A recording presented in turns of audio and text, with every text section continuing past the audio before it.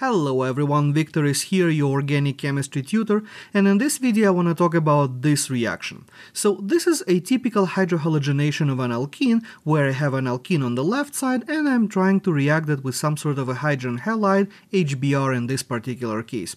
And if I were to use the Markovnikov rule, I would have a little bit of a trouble here. We know that the Markovnikov rule states that the halide goes to the most substituted carbon of the double bond, while the hydrogen goes to the least substituted carbon of the double bond. But here I have a secondary position right there, and I have a secondary position right there. So am I going to get a mixture of products, or am I going to get a major product of some sort? And it turns out that in this case we're definitely going to get a major product, and this is one of those cases where you do need to have a very firm understanding of the mechanism of the reaction rather than rely on a simple heuristic like a Markovnikov rule, which can easily break down in cases like this. So if I go through the mechanism of this reaction, my first step is going to be the electrophilic attack from the double bond onto my HBr. In this case, HBr of course is going to be an electrophile, and the double bond, the pi bond, is going to be a nucleophile. This electrophilic attack can give me two possible carbocations.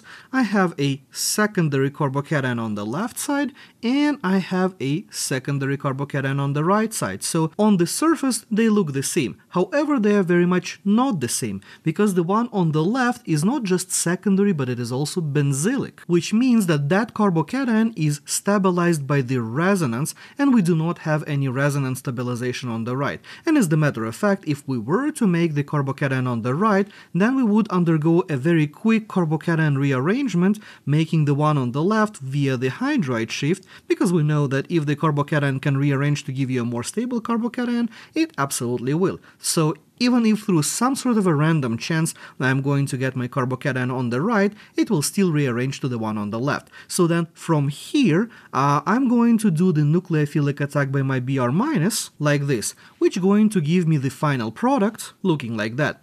I also want to point out that this molecule is chiral, so I do have a chiral atom over here, which means that in reality we're going to get a racemic mixture, where I have one molecule with a bromine looking at me and another molecule with a bromine looking away from me. If I wanted to give the RNS stereodescriptors, the one on the left, this one is going to be the S stereoisomer, and the one on the right is going to be the R stereoisomer. And of course the relationship between my two molecules over here is going to be enantiomers. So as you can see, relying on simple heuristics like Markovnikov's rule without knowing the mechanism of the chemical reaction itself can easily betray you, because in the cases like this one, for instance, Markovnikov rule fails. We don't have a more substituted or less substituted atom, however the reaction is still extremely regioselective. So mechanism is always the most important thing that you can keep in mind when working through the reactions, and don't over-rely on the simple rules like Markovnikov rule or Zaitsev rule or anything of that sort. And that's all I have for you today. If you learned something new today,